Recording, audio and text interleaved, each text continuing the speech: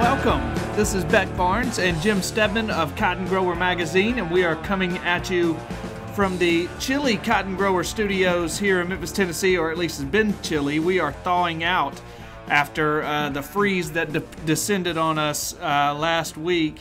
I know it descended on just about all of y'all. So yeah, let me get to this. Whether you are joining us from Winter Garden, Texas, or Coldwater, Mississippi, or any other cold locale, we thank you for chilling with us this week. I am joined by, as always, by my main man, Jim Stedman. Howdy, Jim. Hello, Beck, and welcome to the chilliest room here in our little suite of offices today. Yeah, just to provide some color for y'all, I am in my puffer coat, my down jacket, as we are inside 3 in the afternoon. And honestly, it's actually probably 50 degrees outside today, but we are in a big office building where they tinker with the thermostat, and when you are, I tell people all the time, I come from a tropical people. I came from the tropical Mississippi Delta. I don't do cold weather.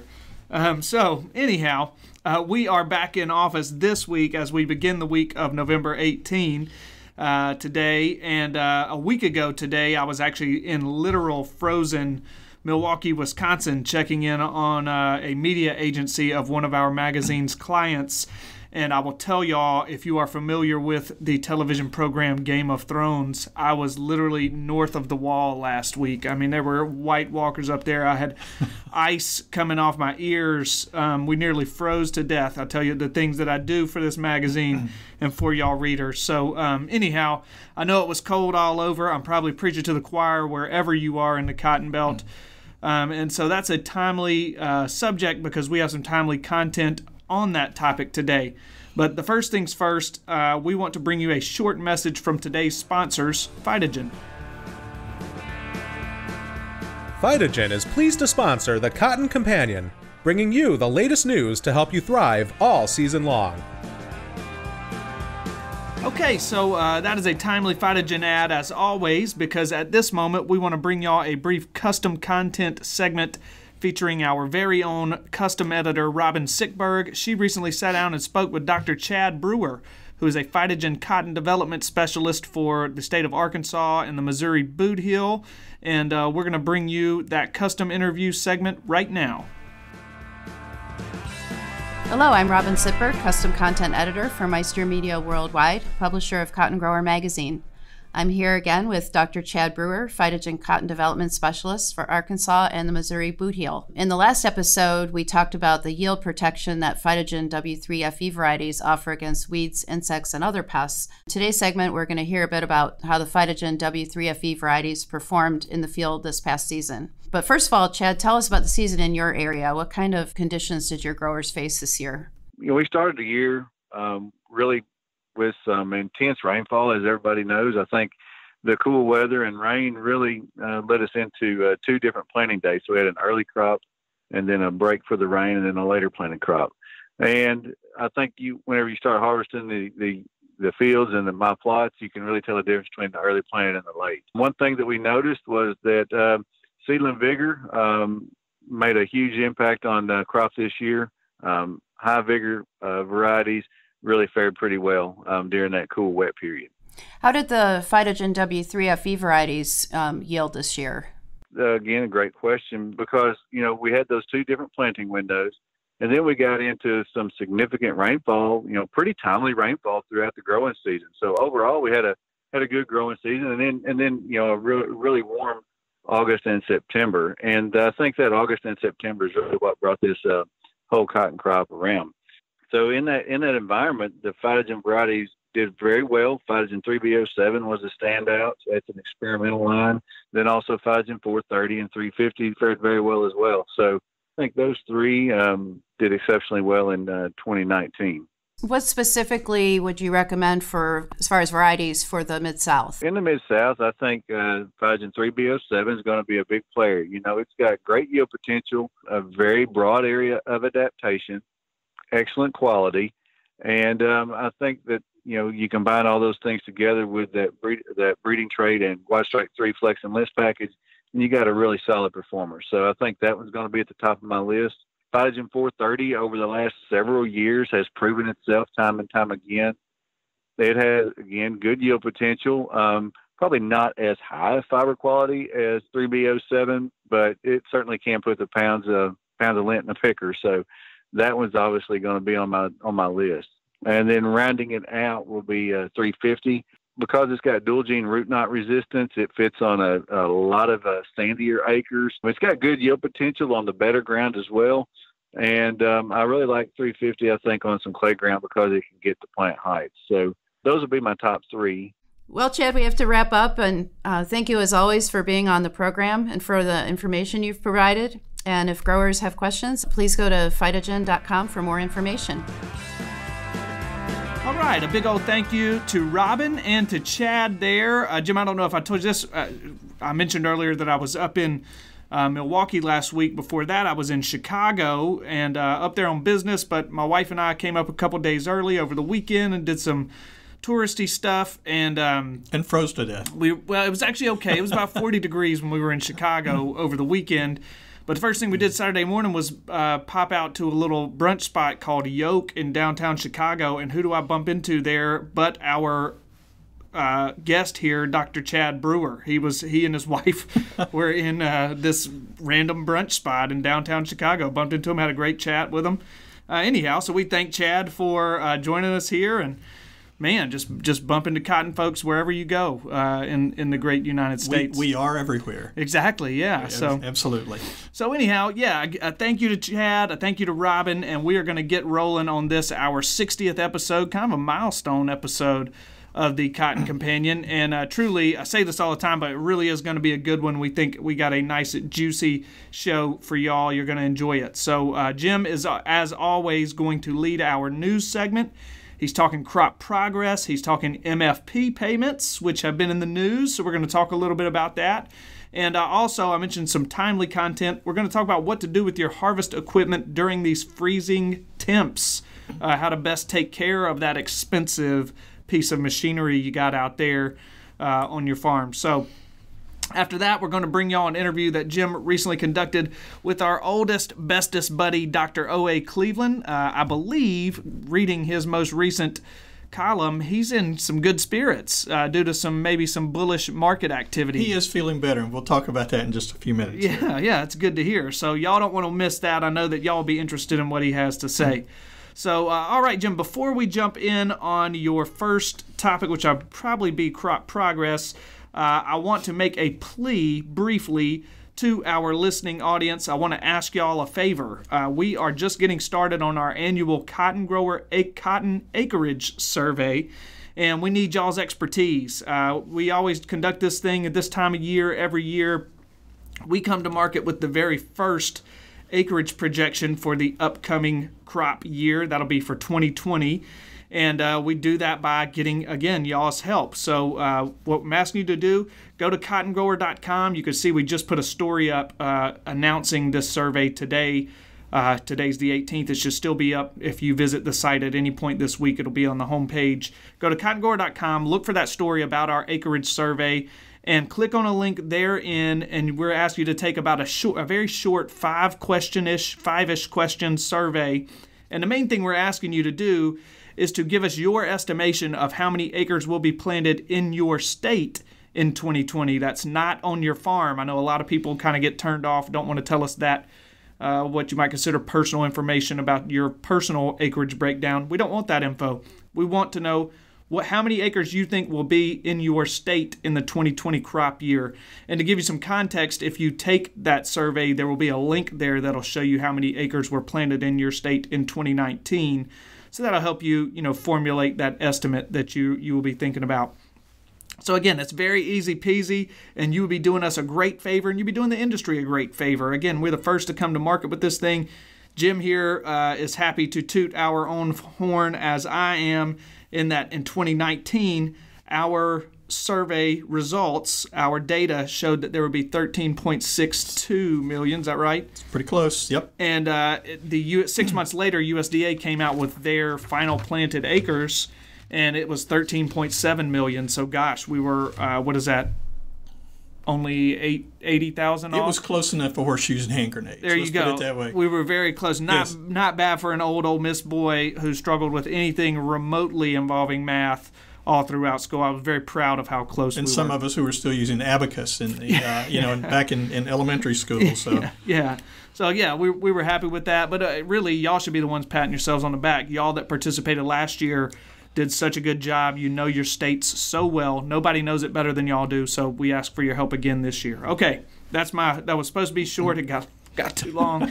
Anyhow, Jim, I'm getting out of your way. Please tell us the news of the day. I will be happy to, Beck. First of all, hot off the press, again comes most recent information from USDA's Crop Progress Report. This is for the week ending November 17th. And the numbers for cotton in this report, once again, focus exclusively on harvest. According to the report, 68% of the U.S. crop has now been harvested. That's a 6% increase in the past week, and it's still 2% ahead of the 5-year average for the date. That number's getting a little bit closer, but we're still ahead of average. Every cotton-producing state continued to show percentage increases in harvest, with the biggest jumps coming in Kansas at 18%, Arizona, California, and Missouri all at 15%, and Virginia at 12%. And in all, 9 of the cotton-producing states are still running ahead of their respective 5-year averages. So we're getting close. There are some states, obviously, that are well over 90% harvested. We have some that still have some catching up to do. We have some that just have a lot of acres left to run through the picker or stripper. So we'll keep watching those numbers here over the next couple of weeks and see how long it takes us to get to that 100% harvest. Hopefully, I think it's supposed to be dry around here for the next week, and I'm assuming that it'll be like that at least in the southeast. Hopefully, hopefully everywhere it's dry weather, smooth sailing from here for the rest of the way, and everybody gets wrapped up. Gosh, we did a story 2 or 3 years ago about some farmer in Georgia who was still picking on Valentine's Day, and we don't wish that on anybody. We want y'all to go ahead and get out of there and get that crop in. No, well, this report's the first one that really shows that Arizona and California have jumped into the mix in a big way. When you look at these high percentage increases in the past week, that tells me they're ready to get those crops out of the field out there at last. Yeah. Next, as Beck mentioned, November 15th, U.S. Secretary of Agriculture Sonny Perdue announced the second tranche, and I hope I'm pronouncing that right, or basically the second part of the 2019 Market Facilitation Program payments. With those payments are set to begin here just before Thanksgiving. That means that producers of eligible commodities under the Market Facilitation Program will now be able to receive 25% of the total payment expected, in addition to the 50% they already received from this program earlier this year. Now, shortly after the USDA announcement, the National Cotton Council issued a statement extending its thanks to the Trump administration and USDA for moving ahead with the payment. And in that statement, NCC Chairman Mike Tate said the assistance is very timely, noting that lost market share to China and a slowdown in global cotton demand have contributed to a 30-cent per pound drop in cotton prices since summer of 2018. And figuring average yields, that drop equates to about $250 less revenue per acre for cotton.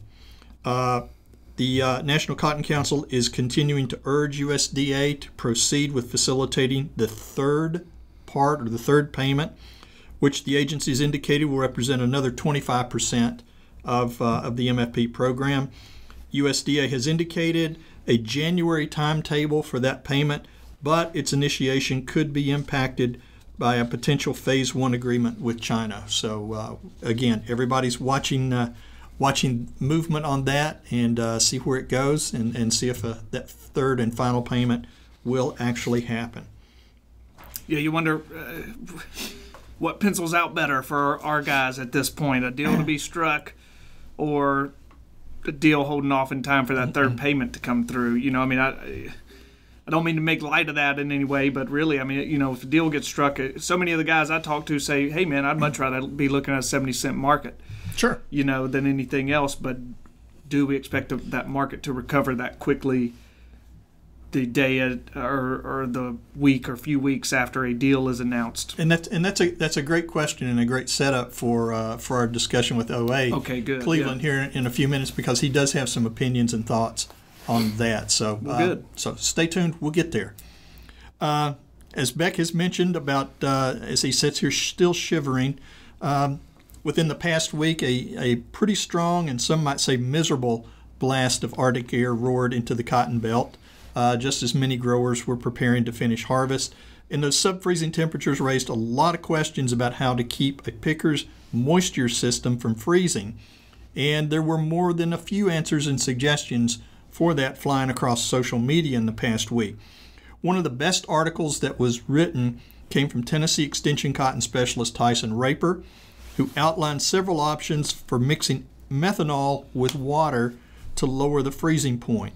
We posted that article on cottongrower.com last week, and it was hands down the most viewed article of the last 7 days. Good information, as we know, always draws attention.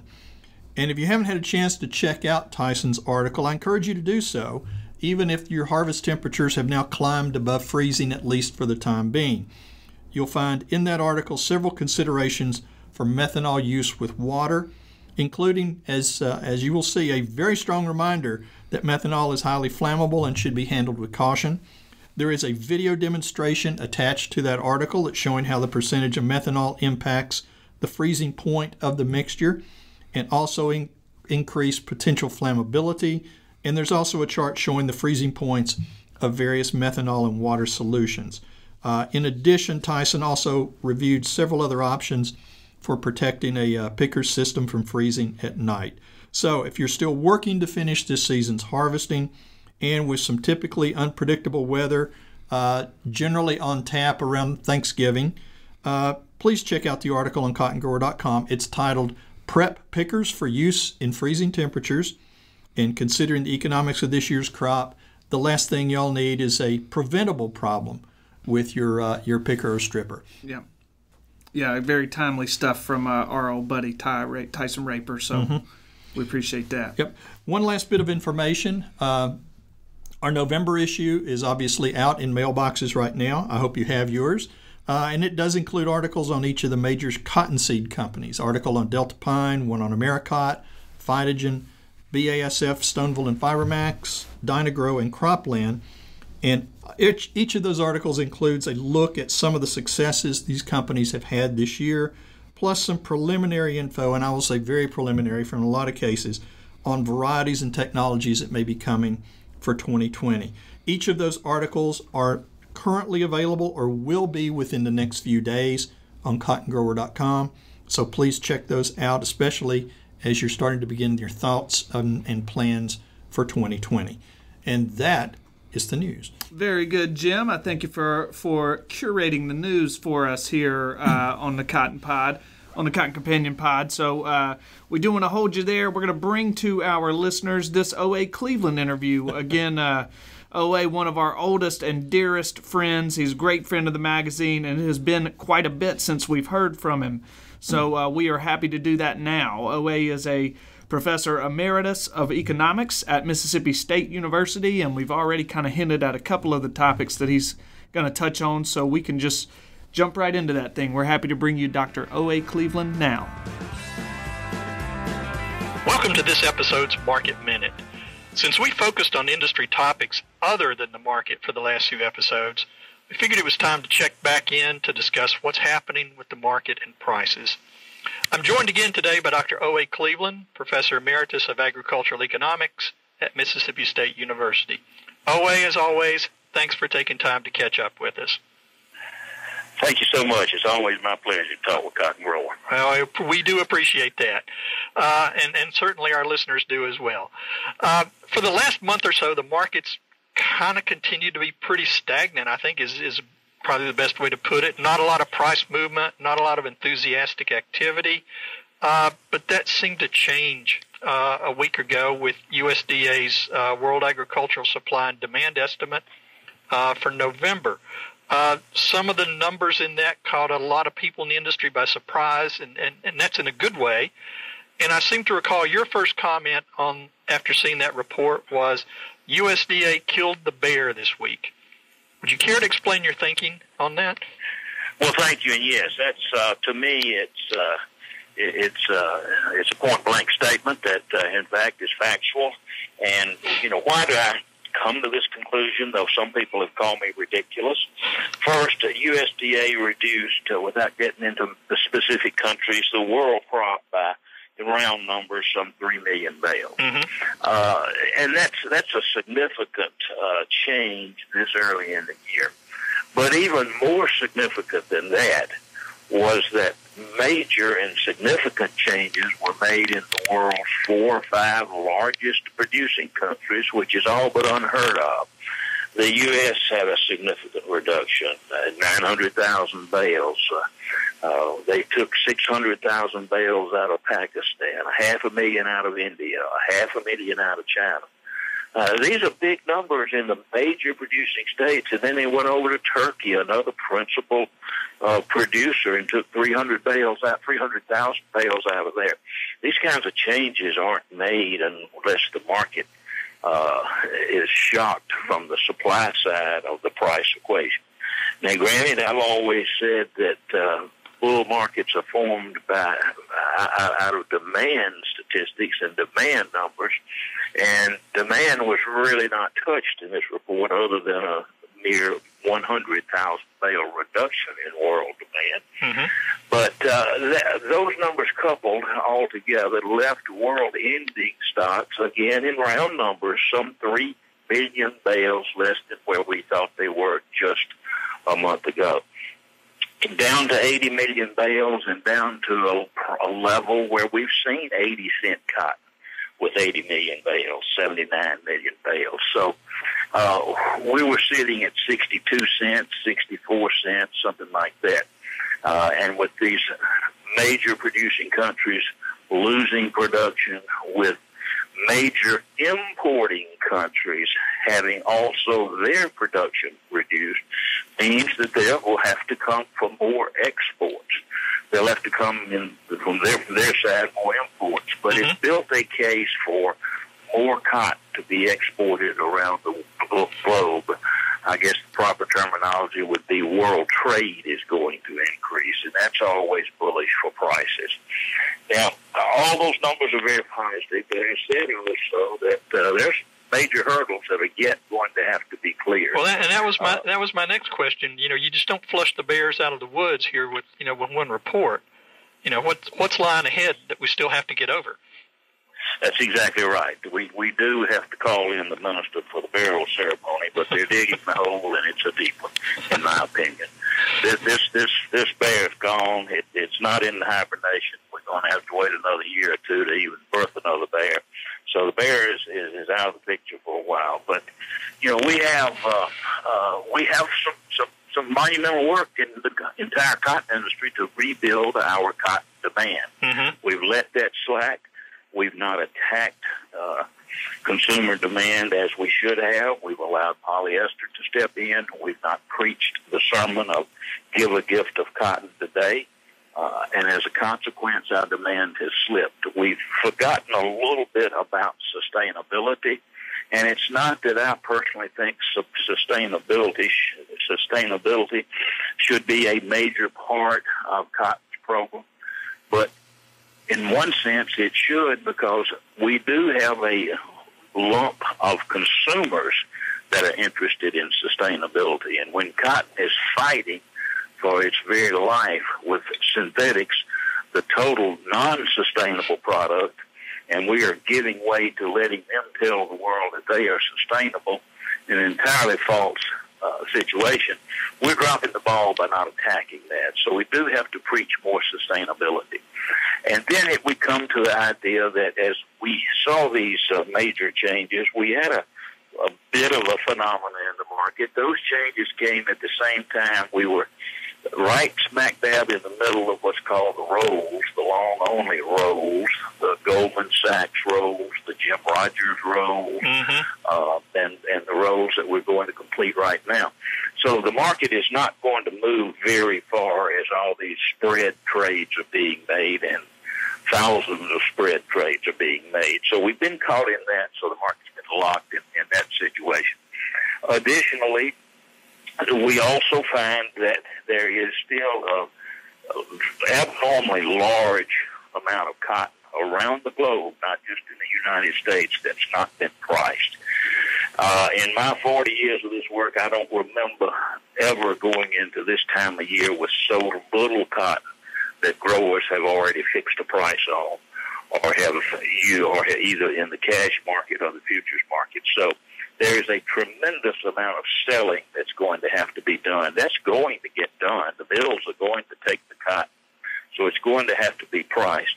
But there's so much in the near term that's going to have to be done. It acts as a retardant to higher prices. Mm-hmm. I think we're moving. Go ahead. I think we're moving back to the 70s, but we've got to struggle. We got to pull some teeth. Well, and that was my next question on this. I know we're still kind of settled in that 62 to 64, 65 cent range at this point, and it looks like with the way you're describing it, yes, there is sort of a path there to get back to 70. We're not. Are we kind of out of the woods in terms of dropping back below 60 at this point? Well, I think unequivocally, I believe we are. Absolutely. I have a couple of friends that think we could do that, but I simply do not see it. Mills that missed the boat of 61 cent cotton, 62 cent cotton, 63 cent cotton, I think if we show any tendency to drop below 64 cents, I think mills are going to start piling on in great magnitude to do pricing. Okay. So I think the mills are going to keep that correction there. I think that resistance down in that area is extremely strong. So looking at where we are in the situation right now, and I know talking with growers over the last couple of months as they, as harvest starts and you kind of see where yields are, and they're good here and they're not so great over here, and people are starting to look a little bit at, what are the other commodities going to do for next year? What does this all kind of mean for planted cotton acres next year?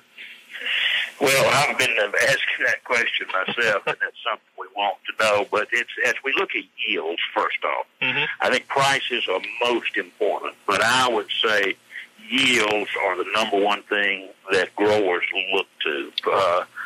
Given prices have not totally fallen out of bed, we're looking at the red December 68 cents, 69 cents, 68, 67 plus. That's not what we want. There are more than a few growers that can make money at that level. Sure. But many have to have more than that. And then coupled with payments that are out there, it's a way to plant cotton. And if we look at the yields this year, and as we look at the qualities before some of the rains and bad weather hit, I think growers will be very excited, whether it be in North Carolina or throughout most of the Mississippi River Delta states. I think we will hold our own. North Carolina will increase. We'll have some increases in Mississippi and other Delta states. The big rub, of course, is Texas, but they're limited in what they can grow. They're very disappointed with their cotton. They're very emotional about that disappointment. They say they're going to plant milo, and more power to them. But they know deep down they're in deep trouble if they start planting milo. So for the most part, they'll stay with their cotton. Don't look for a lot of increase. Certainly in the northwest area, the Panhandle area, they'll drop some cotton and put corn in that area. Right. Well, they did a little bit of that. Then they did a little bit of that this year, particularly primarily because of late planting. They couldn't get cotton in. Excellent point. Excellent point. So I think our plantings will be down. Maybe belt-wide, maybe as much as 5%, but I could see them being down only 2 to 3% belt-wide. But if we get a nickel increase between now and Christmas, maybe we plant almost what we planted last year. The only reduction, I think, may well be Texas. But here we are, South Texas and Coastal Bend is looking to plant more cotton. Yeah, they had a great year. Yeah, that's not going to offset the big giant plains, but that dry land crop can still come back and give us more acreage as we get further down the pipeline. The insurance price that's more important to West Texas than anyone else. We've still got, 2 more months before we know that, or nearly 3 months before that price is established, so lots of room. We do need, I'm one that has said basically, whatever impact we get from the tariff resolution for the most part is already built into this market. My buddies tell me, no, there'll be a little more impact because resolution will guarantee that the cotton sales on the books to China will, in fact, be honored and not be canceled. That is significant. I've forgotten the number now, maybe 1.5 billion bales, maybe a little larger. The number slips me, but it's still, it would be very difficult if we lost those sales got canceled. So we do need to maintain those sales, and certainly a resolution would signify that those sales are impacted. Sure, and that kind of leads to my next question, because we know even as we speak, we've got U.S. and Chinese delegates meeting again, trying to hash out these final details on this rumored Phase 1 agreement for this trade dispute. But, as we've all seen, one day the news could be really optimistic and everybody's getting the ink pens ready for the signing ceremony, and the next day it sounds like everything's off the rails again. Should we get this Phase 1 agreement in place, is cotton going to be part of that? All I keep hearing are grains, soybeans, pork, things like that. And if it is in place, that's great. If it's not, what kind of impact might that have on cotton at this point? Well, I think, again, in my opinion, first, most of my friends tell me there's a slight positive impact coming. In my opinion, I think it's going to be very nil. It will not be much of an impact. In my opinion, China basically just does not need to import any more U.S. cotton, or much. It has the cotton they need. And they did take a big chunk out of from Brazil, and we started cautioning that was going to happen back at the Beltwide, and we're seeing that has actually come to fruition. And that's why they don't need so much U.S. cotton. Now, maybe they could come up with something that they decide to build their inventory in a significant way and take another 1 million or 2 million bales. But the price is certainly right for them to do that, and that would be the reason to do it. But I'm just not comfortable that they will do that, particularly since they're seeing a decline in their domestic consumption themselves. So I'm one to think that the tariff resolution will only be a minor impact on prices. Okay. It will be limited. I hope I'm wrong. I always hope I'm wrong. We would all love to see cotton shoot back up to $1. Right. Right. On the heels of a great agreement on that. But anyway, yes. Optimism always abounds. You know this business. Yes. We are a group of eternal optimists. Exactly, and there's a lot of optimism in the U.S. and thankfully so. That the resolution is going to open the door to just tons and millions of bushels and bales flowing into China. But again, China itself is somewhat of an orderly market, and while they may need this production, agricultural production in the U.S., they only need it on an orderly basis. And these huge sales I see coming, but over a period of 18, 24 months, it just has to be an orderly sale. They can't use it immediately. They lost 33% of their hog herd. Worldwide, we're down. The worldwide hog herd's down 25%. So that takes a huge demand out of the soybean market. Sure, absolutely. OA, I appreciate your time. This has all been great. And I want to thank you again, as always, for sharing your insight about the market. You and I will plan to catch up again here pretty soon, probably at the Beltwide conferences in January for sure. Look forward to seeing you and your growers there. Thank you. All right. Thanks a lot. We'll be right back with the rest of the Cotton Companion.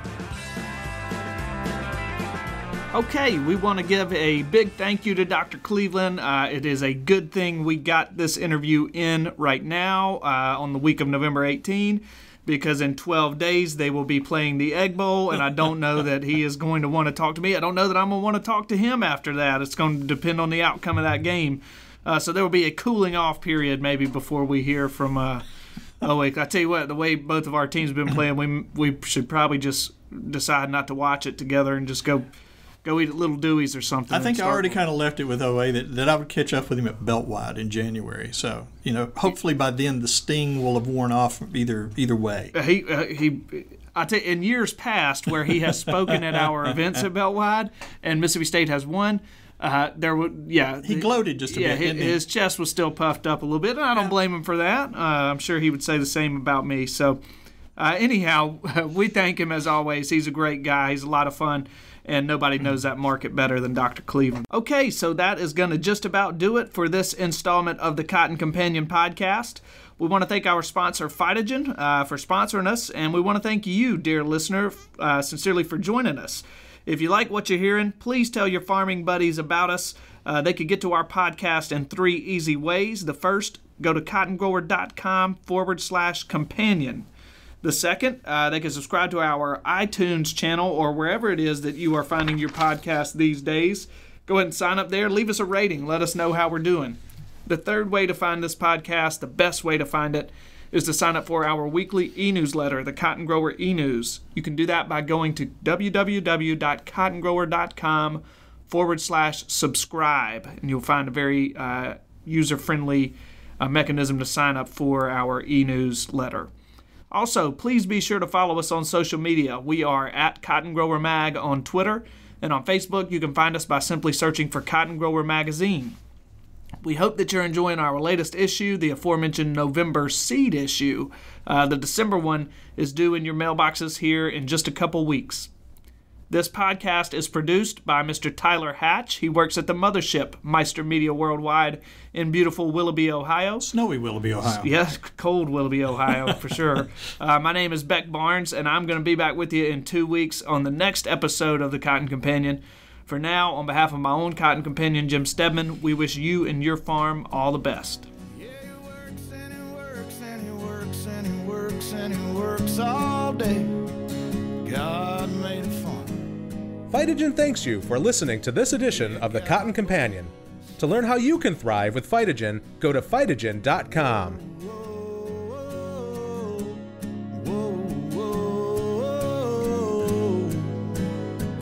God